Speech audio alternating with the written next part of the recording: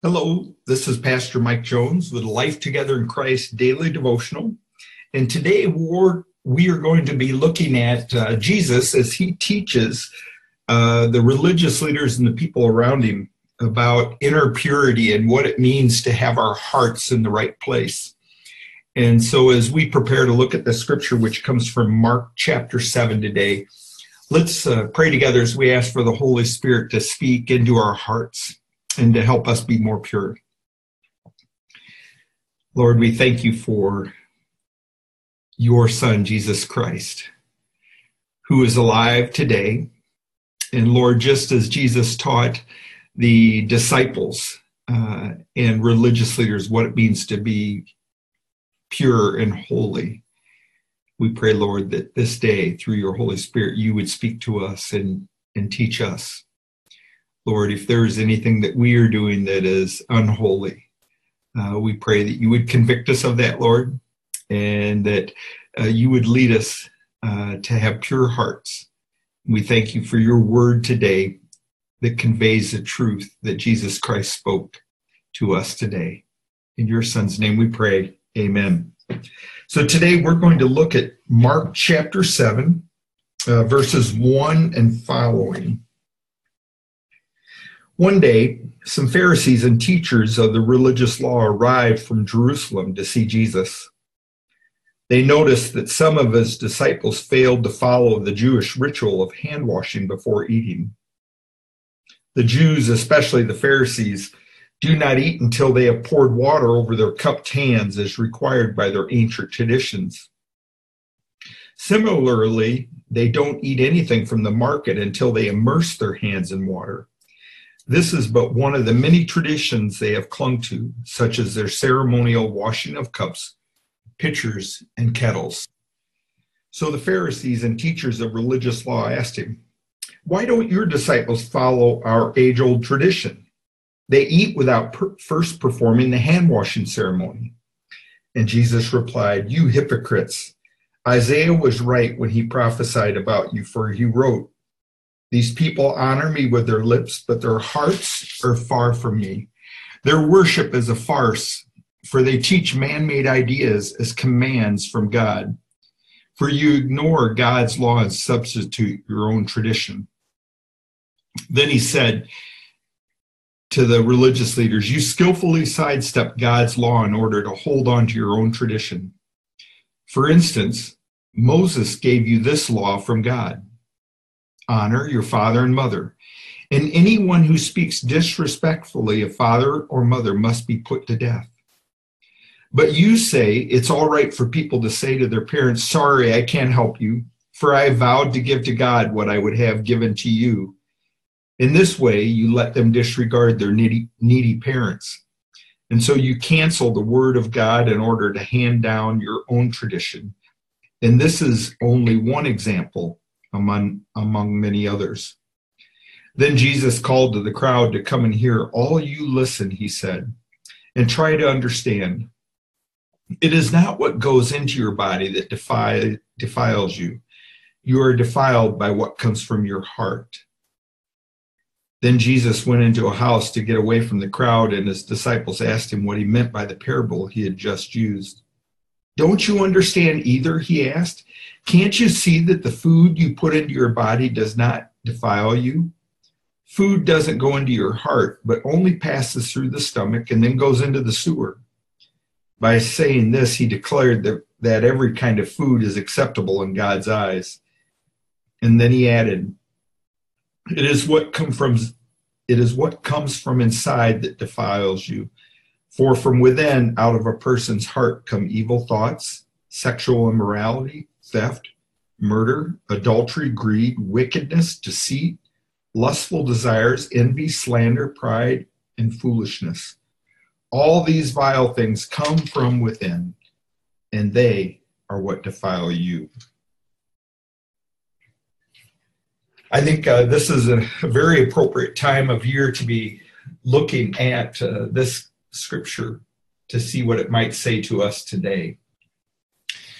Because it's during this time of year, during what we call the season of Lent, prior to Easter, when many people might give something up during Lent as a sacrifice toward God. Now, what we have to be careful of is giving up an item and making that sacrifice doesn't make us holy, but it really only provides an opportunity for us to use time or use an opportunity where we would use that item or whatever. So say, for example, during Lent, if a person gives up electronics, watching the computer or doing Facebook or something like that, it's not giving up Facebook that would make a person holy, but it only provides an opportunity for us to draw closer to God and to have our hearts dwell on God and on the things of God, and to pray and read scripture instead of spending time on Facebook. And so the same thing is true with the Pharisees. They developed all sorts of laws that they felt were important to make them holy. And what they were missing was, even when they were doing those laws, fulfilling them, in their hearts, they were disregarding people around them. They were judgmental of other people. And so in their hearts, they were actually far away from God. And so we have to be careful in this scripture for what Jesus says, that it's not what comes into our body that defiles us. So giving up Facebook or giving up a food to eat, all those things are good if we do them to draw closer to God and use that opportunity. But if we're just giving up those items thinking if I make the sacrifice, it's going to make me more holy, then we can be confused, especially if in our heart we are still committing sin. If we are, for example, what Jesus says here, if we have evil thoughts, if we think about sexually immoral things, if we steal, if we say, if we're angry with other people, it says here murder, but Jesus tells us that if we are angry at another person, we have committed murder.